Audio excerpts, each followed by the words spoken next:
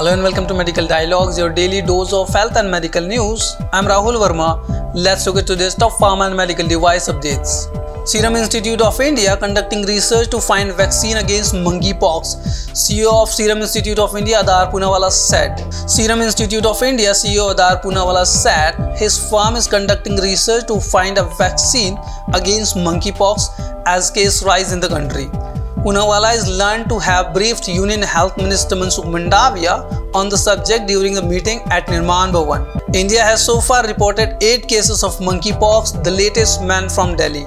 The World Health Organization recently declared monkeypox a global public health emergency for international concern. According to the WHO, monkeypox is a viral zoonosis, a virus transmitted to humans from animals with symptoms similar to smallpox, although clinically less severe.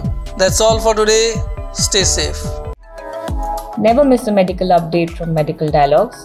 Like, subscribe, and press the bell icon.